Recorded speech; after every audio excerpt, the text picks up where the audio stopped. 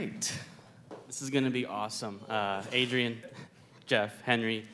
Sounders Whitecaps is like this close. I like this. It's I like awesome. this. Should I sit in the middle? Yeah, I think so. These guys have some incredible business and tech experience, and they also happen to own some pretty cool sports franchises. So I think this is going to be a lot of fun. I think you're going to learn something from this panel. So let's just jump right into it. I wanted to start broad, just from a high-level view. I want to know how technology has helped you win three things: win games, win fans, and last but not least, win revenue. So where does technology fit into those three things? Win games, win fans, and also make money at the end of the day. I could, Go. yeah. As the loser at the panel today, the last place team, I guess we haven't done enough to win games using technology. No, look, the winning games piece is something we started early on. I think I think we've been leaders. I know we've been leaders in sports science. Dave Tenney, who runs our sports science department, is here, runs a couple of symposiums annually, sits on a panel with FIFA on the integration of tech and sport and data. So, but obviously that stuff, it's very, very difficult to know where those infinitesimal advantages are over your competition. We're in a game of, that has been statistically proven to involve more luck than the other sports. What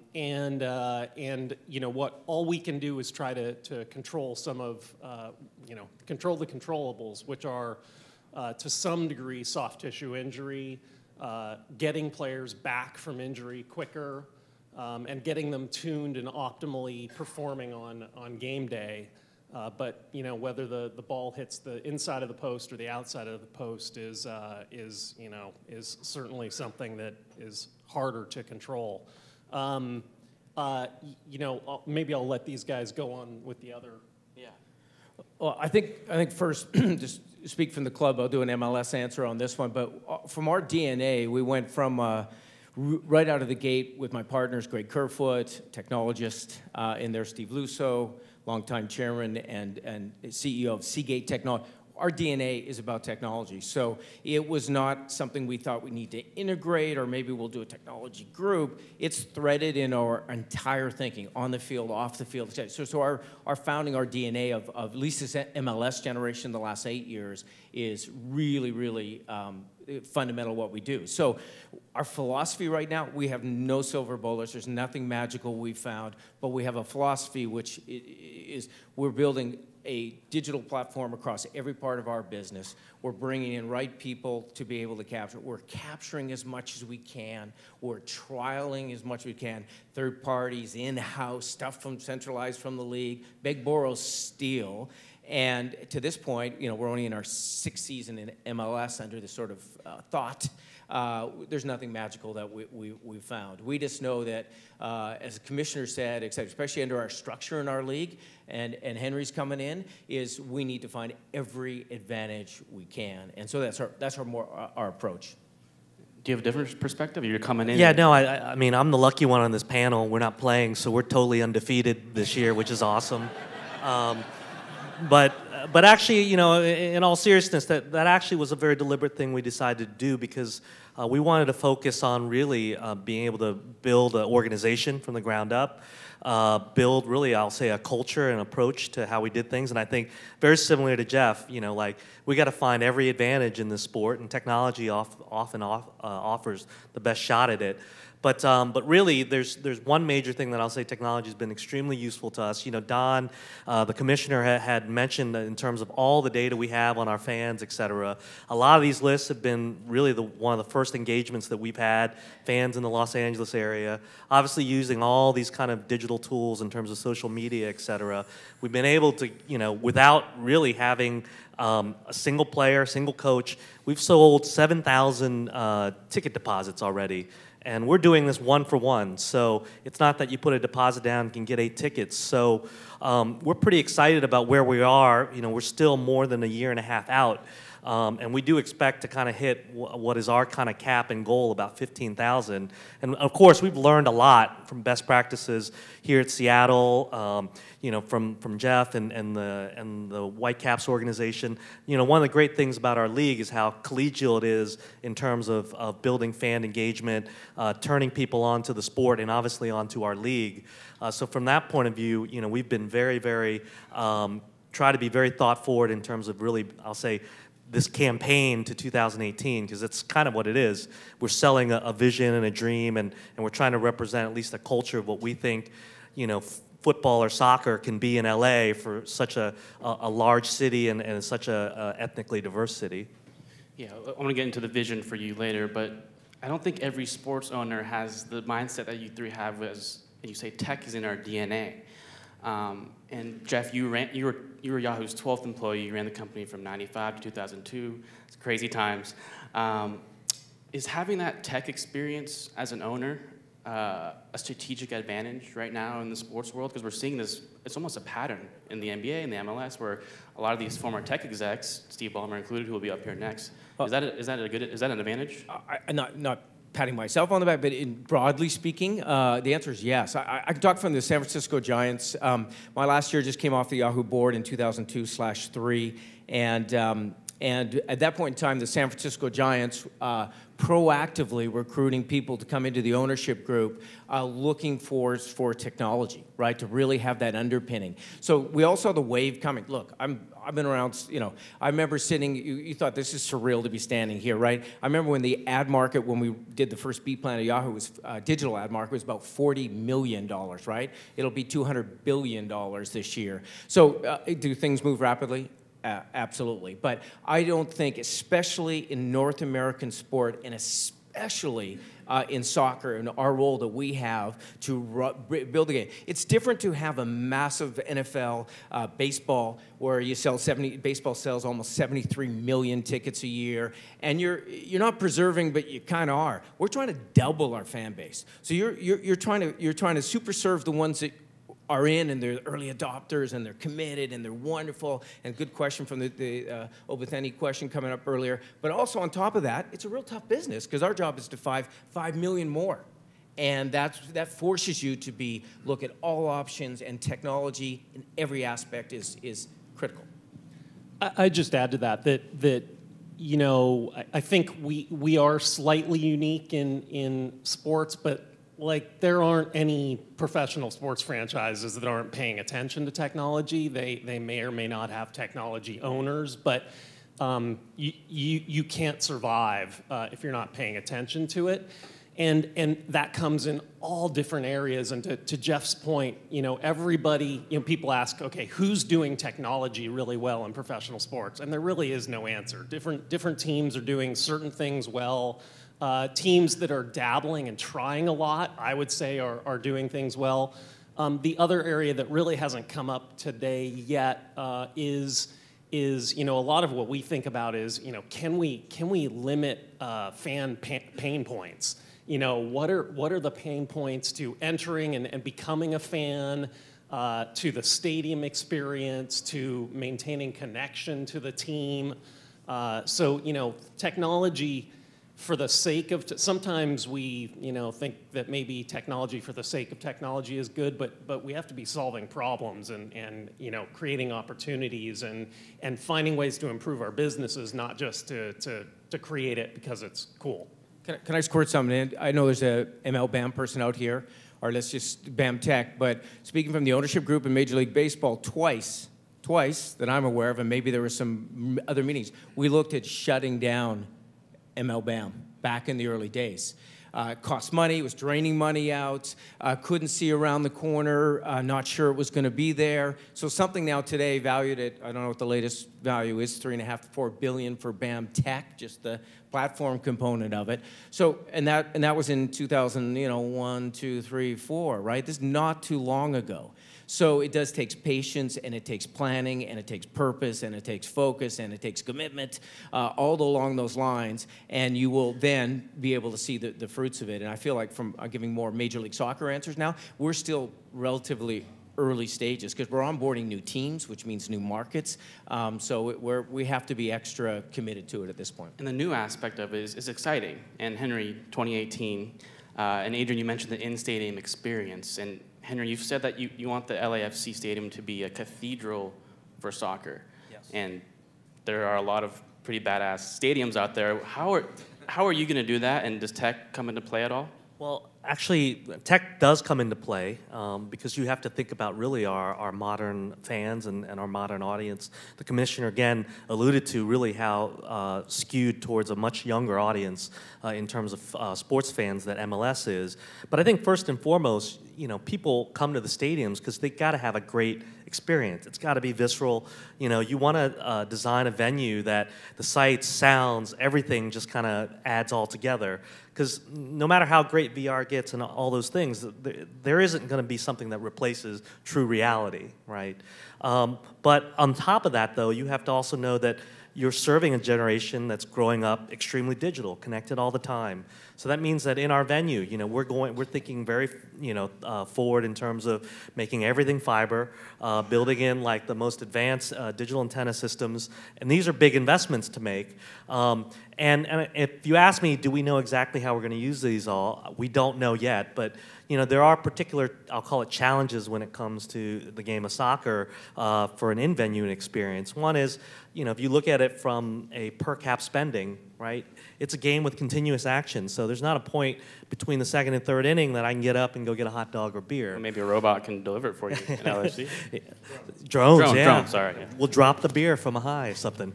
But there is all this talk about how can we make that ordering of food or drink or beer easier? Can we do in-seat delivery? How do you then design the stadium? Because you would design it quite differently versus a walk-up.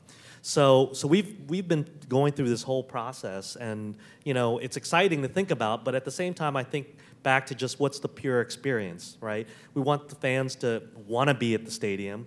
We want them to be rowdy, be happy, feel the energy and excitement. And I think that's still core to it. And then how do we use technology really that is an ancillary or even augmented experience? Because sometimes, for instance, especially in the game of soccer, like I may have just turned away or even looked down my phone, I want to see a replay, right? So even things like that you got to build in all the infrastructure and lay, if you want to put it, the foundation to do that right. So just on that, if I could put my Giants hat back on, but so we built a new park, AT&T Park, in 2000. It actually, though, we were the first North American stadium to go full deployed Wi-Fi with all access points. That was only 2004. Now we push 100 terabytes of data across, so we're back and forth with the Dallas Cowboys and rival who pushes more data during a year.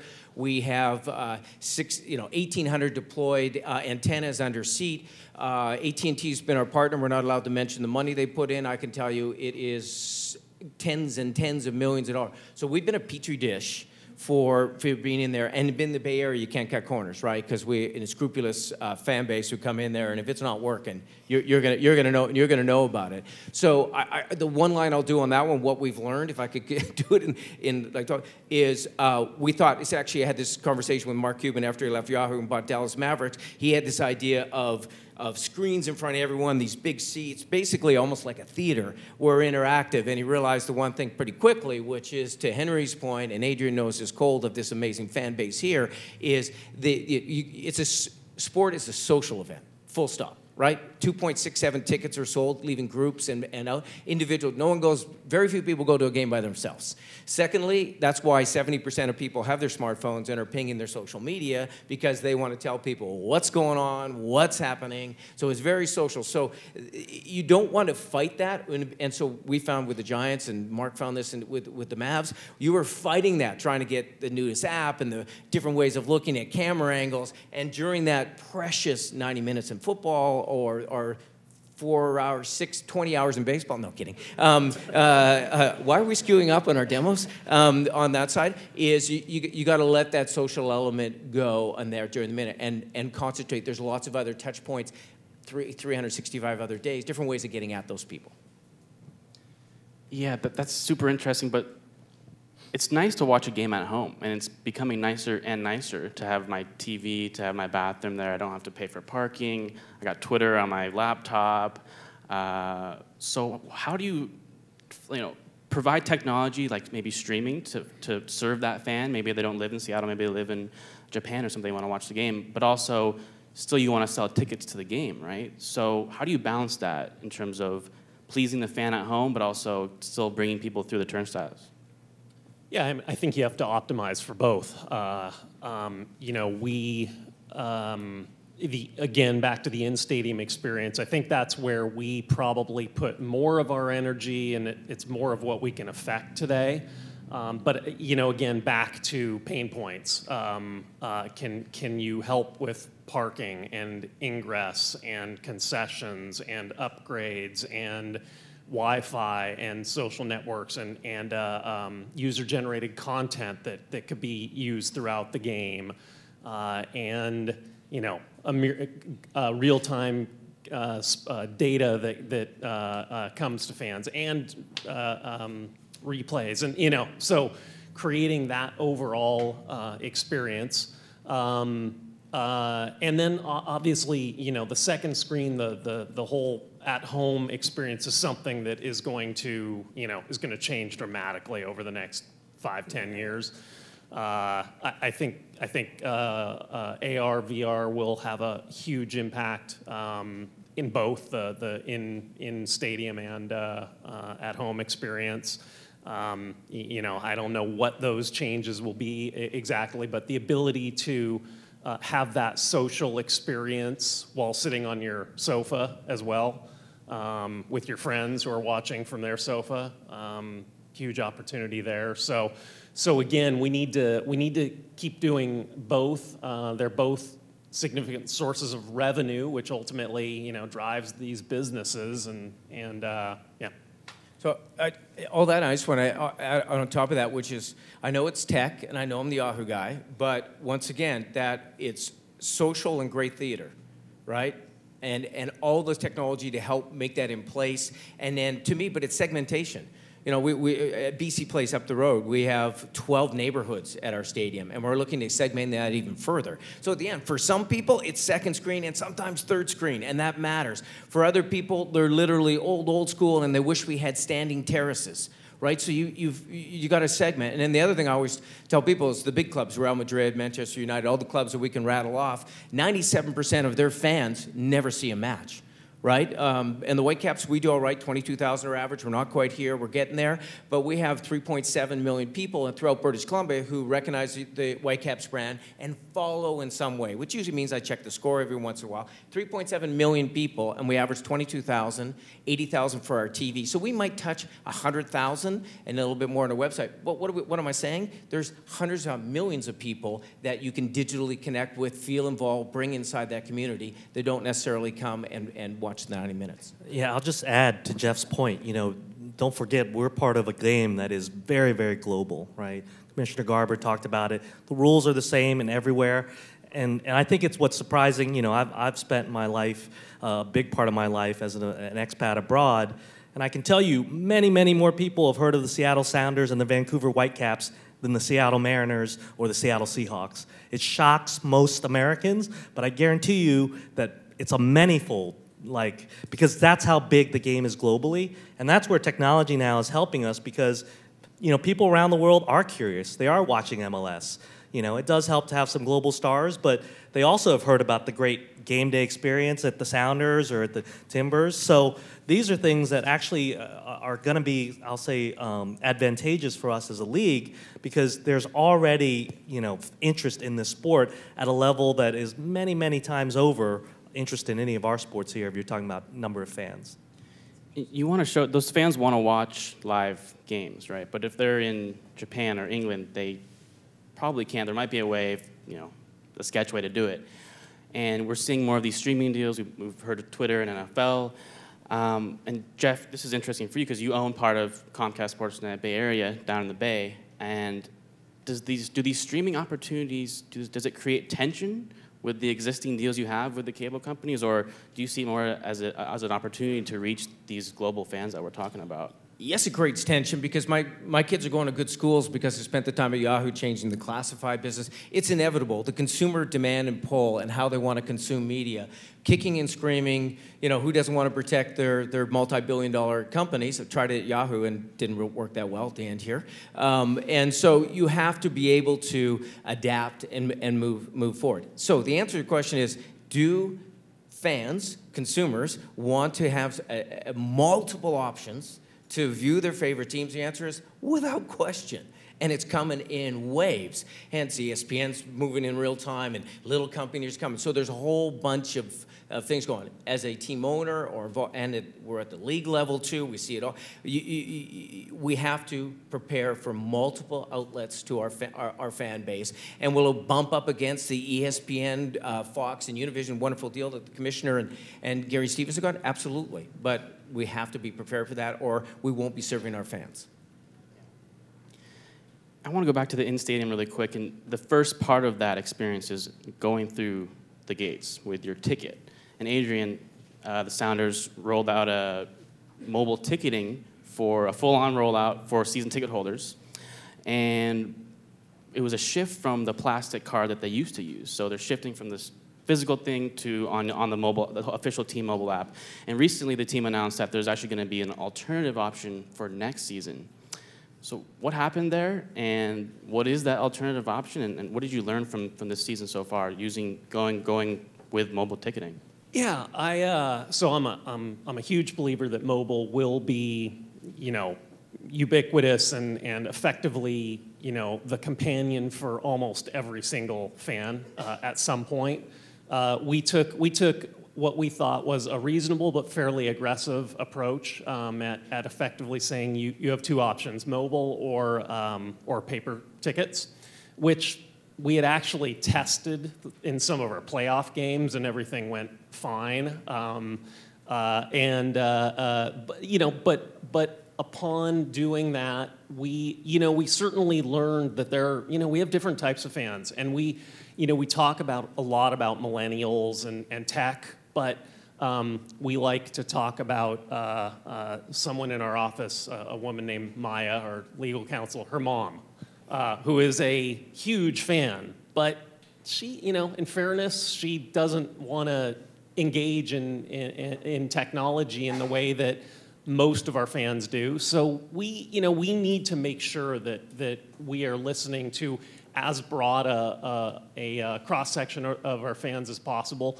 We also need to make sure that, when we use technology, it is absolutely solving problems and solving pain points. So, some lessons learned, but that said, our adoption rate was about double what we expected. We've had, really good, along with some challenges and complaints, we've had a lot of people, proactively tell us that is, the way they want to use our product. The other piece to the puzzle that I think will have a big impact for us is our stadium is beginning to work towards investments in other POS, ingress into the stadium that maybe we can effectively use the mobile device as well and solve multiple pain points at the same time, as opposed to effectively putting a plastic card on a mobile device. And Jeff, you're an investor in Game Time, which is a fast-growing app, a mobile ticketing app that makes it fairly easy to just hit a few buttons on my phone, and I'm in the stadium basically. I use that as my ticket. Where's ticketing going, and is everyone going to use their phone to get in the game in 2, 3, 4 years, or does there always have to be that paper option for the small or for the segment of fans that want that? I think Adrian nailed it there, and I said it earlier, and Henry gets it, which is you have to segment and you have to move along with your different constituencies. So our Game Time app is incredible, but it's targeted 18 to 34. It's the on-demand market, Uber, Hotels Tonight, etc. They've decided, they being 18 to 34, and critical critical to all sporting teams. Major League Baseball is just coveting that group of people. They've decided the most valuable thing is not necessarily what's on that ticket price, even with dynamic ticketing. It's I will decide when I go and where I go and where I sit. Sometimes I'm going with my buddies, and I'll sit out in the bleachers and I'll have beer, and that's fantastic. Now I'm in a business mode and I'm taking Henry and Adrian. I'm going to drop down behind home plate, and I want to be able to make that decision when I want to make that decision. And the majority of our tickets are sold on day of, and everyone thinks, okay, haven't we seen people dumping cheap tickets last minute? That's been around for a long time, will be forever. And if you look at it, the majority of them are actually, some are premium. So it's just saying, this is what I want today. So that segment, critical, is absolutely 100%. And then as an owner, the greatest thing, the joy moment is you cross the threshold, you get scanned, your access, and now your app's open, because a lot of app companies, a lot of people trying to touch our fans, they're trying to get that app open, right? It might be on my phone, but when I get inside, I haven't pinged open. One thing about having the ticket, you can't get in without that. So having that element and be able then to integrate into POS and et cetera, so it has my personal, it's all about personalization at the end of the day, right? It's one, you want to be involved with the club. This is a group, a community, so we're a community today, right? Snapshot, we're all in the same thing. And the other one, everyone wants a personalized experience to come out. If I'm going to give you something, my time, my money, my data, especially my data, I want a Jeff Mallett experience at the Vancouver Whitecaps game. And that's your social commitment to that person. And if you keep that in mind, you eventually will get there. Any thoughts, Henry, on what is LAFC going to offer that mobile ticketing option? Well, of course, I think exact same thing. I don't have anything new to add there, but I do think, again, to Jeff's point, which is how do you really create something, an app over your phone that is really engaging? It could be an AR function, like, if I put up the camera on Dempsey, I can see his stats or, something like that. Maybe it's just even something fun and frivolous, like Snapchat-like, put a filter on him, put a cape on him while he's running, So it's that type of thing that could be all this type of entertainment. But on top of that, too, when we're talking about even food ordering, maybe it doesn't make, or it's not easy for us to logistically get it to your seat, but what we can do is you can put in the order, and I can give you the approximate time, and you just go and pick it up. You're not standing in line. You don't have to pull out cash or a credit card. There's your ticket, 577. Go get it, and you're done. So those are the things where, again, it's the app, but when it comes to something real world like food service, et cetera, you would design your kitchen and counters completely differently than if you did the regular, sort of stand and order and pick up, right? So that's what we're trying to make sure we do with our food service partners, with our technology partners, and truly integrate it. Let's talk about LAFC for a little bit. You've done some cool things so far. You brought the first McDonald's to Vietnam. That's pretty cool. But now you get to start this franchise. And I would imagine it's like drafting a fantasy team, but like a million X, because you got to think about more than just your roster. So what's kind of going through your mind at this stage? A couple years out, that's a lot of fun. I mean, you get to create, you get to start all these new things. Absolutely. It's funny. This is probably what the three of us completely share up here, which is, we love building organizations from scratch, take an idea and try to take it to its full realization. And on top of that, I think we all love sports. So for me, this is kind of the intersection of the two things I really, really love. Actually, what I don't know if you did know, but like, I'll call myself kind of like a counter programmer, because in Vietnam, actually my first opportunity to really build a sports organization is that we built a pro basketball team in the city of Saigon, right? And that basically is, if you asked 100 people in Vietnam what's their favorite sport, 98 say soccer, right? 0 said basketball about 5 years ago. Today, I'm really proud because we did do a poll. I think 6 now say basketball. Like 92 say soccer and 2 everything else. Baby steps. So we've made, that's almost an infinite gain, right, on 0. But I almost feel like soccer in America is almost then the other thing, right? Which is, the thing for me is living abroad, it makes you realize that, like, soccer is the only sport that matters anywhere around the world. And I'll even take it a step further. I kind of have this little conceit. I ask my friends, like, what do you think the global language is? And everybody says, oh, English, of course. Yeah, it's now the de facto language. Like, no, soccer is the global language, because I can go anywhere and I can just tap somebody and go, hey, Ronaldo, Messi, right? And either we get into a fight because we disagree, or we're best buds because we both think Messi is awesome, right?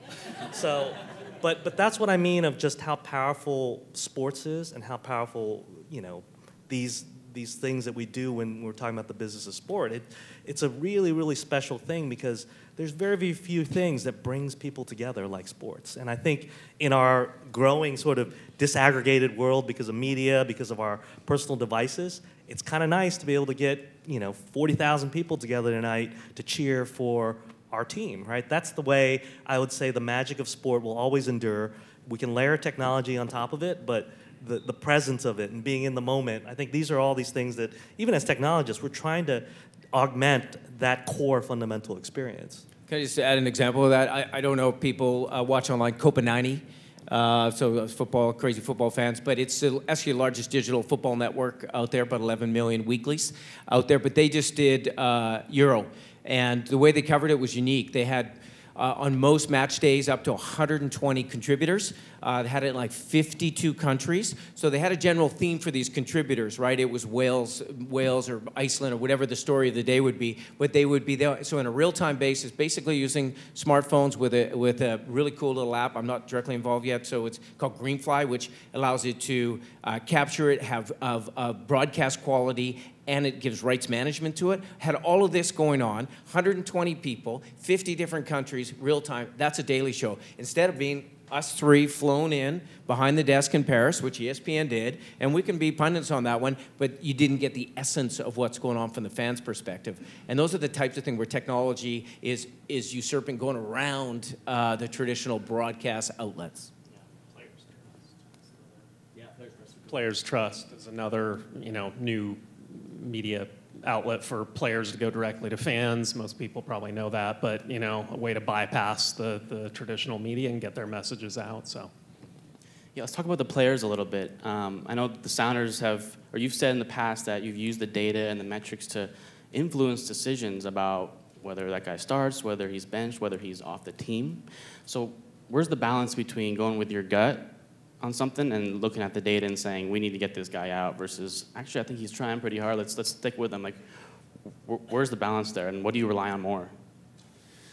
Yeah, I mean, look, it's an imperfect science, and it really is more art than science. I think even our sports science and the people collecting the data would say that. Soccer is, I think, maybe there's going to be some discussion about mentality as well, and the mental, non-tangible parts of the game. All we can do as well, and there are different layers of decision-making within the organization as well. There's the data collection, there are the medical people, there's the coaching staff, there's the scouting group, and everybody everybody interprets the data a little bit differently, and and it's no secret that if a coach has a really good player and a lot of pressure to win a game, and a player that maybe the data says, there's a higher risk of injury, the coach ultimately may have to make a decision to play that player. And so, again, all we can do is collect as much data as possible, give as good of information to the different layers of the organization, and then those, the people making the decisions need to make their recommendations or ultimately, live with their interpretation of that data. It's absolutely spot on. I'll just give an example. San Francisco Giants, by the way, I grew up in Victoria, British Columbia, so the Mariners are my second team. But with the Giants, I can tell you that we were stumbling along, riding Barry Bonds for too long. A free agent market seemed to go into nowhere. We started getting data analytics from our player development side of things. Our coaches, Brian Sabian, still our president of baseball now, an old curmudgeon from the Yankees days, if people know him. Dick Tidrow, if there's any other baseball fan, his nickname's Dirt. When your nickname's Dirt, it's for two reasons. One, he was dirty uniform, and one, he's old as dirt. And these were our great guys, but they adapted and brought in the folks to do the data analytics. But my always things, and this goes for Darby County, is to talk about going to a club that is 1884. 1884 versus 1974 for the Whitecaps, is context is king. That's what Adrian just said. Context is king. You better have the right people and right there that when that data gets rolled up and you get layers and on it, that people will be able to put that in context and then act upon that data. The data's not going to run it. Right? The data's not going to decide that, you know, that the flight was late coming in and his wife just had a baby. This is real, too, with Jordan Harvey. He didn't test well, but Jordan Harvey came in, our left back, and sometimes plays right, said, I need to play. I need to play from a kid. And Carl Robinson, our gaffer, our coach, said, get out there, and he had brilliant games. Stats said, do not put him in. Hasn't slept, not ready, and that's context. So the stats do lie sometimes, actually. I don't know if they lie, but they have to be interpreted. They're just numbers up until that point and words. I mean, if I could just add there, I mean, all of these new technologies are better tools, right? But you only build something if you're a good craftsman. You know, if you have, you know, better tools, but you're horrible at making certain decisions like that, then you won't end up with a good product. So, you know, you got to have both. You know, you got to have both the art and science to this. And just one more thing, you know, this evolves too. You know, we come up with algorithms that help us make decisions or interpretations, and then we change the algorithm the next year, and you know, and the data may lead to a different conclusion.